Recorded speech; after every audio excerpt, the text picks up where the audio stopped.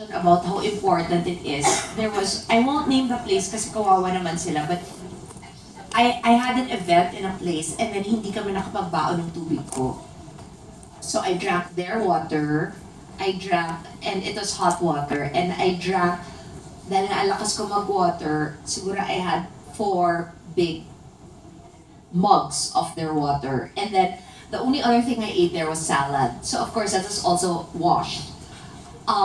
I had really bad gastroenteritis after. As in, sobrang, yung up and down, more than 15 times each. And then, BP already went up to 160 over 120. And then, we have, one of the yayas is a nurse actually. So sinabi niya, ma'am, ganun na kita, talaga kailangan ka na mag-ER kasi hindi na maganda to dahil baka ma-dehydrate ka na. But because I own food outlets, I said, you know how evil people will be. And they're going to say na food poisoning ako sa restaurants ko.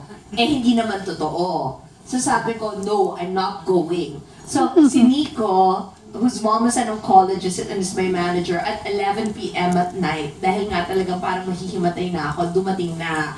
And then my doctor who lives all the way in Ayala, Alabang,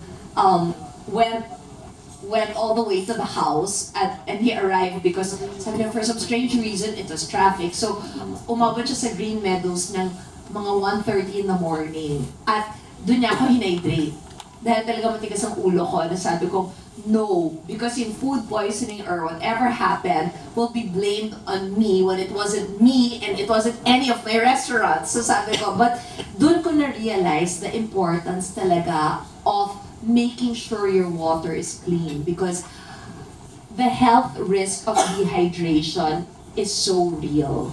And then, super napagalitan ako ng sisters ko nung nalaman nila na hindi ako nagpa-ER. Because they said, do you know that by being dehydrated and allowing yourself to get dehydrated, not only are you risking your BP na pwede kang mag-stroke, but actually, you can die.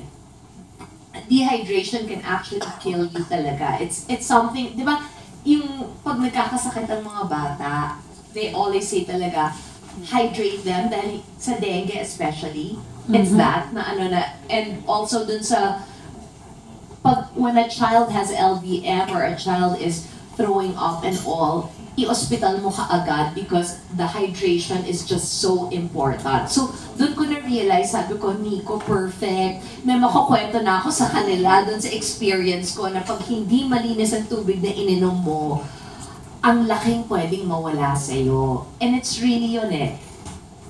You really need good health, especially if you're the sole provider for the family and there are 40 people who earn a living because of you. Because of that carelessness of not drinking water that we had brought for me cost me 4 days of pack-ups. And yung 4 days na pinack-up na yon, may bayad na ako dahil nagbayad na kami ng reservation fee for the equipment.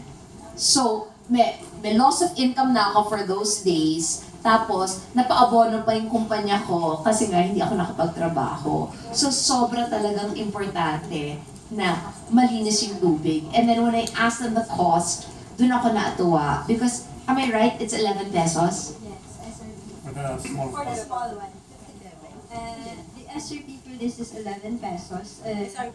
For the SRP, because there are retailers also that sell it at a different price. For the 5-gallon, that's 50 pesos per gallon.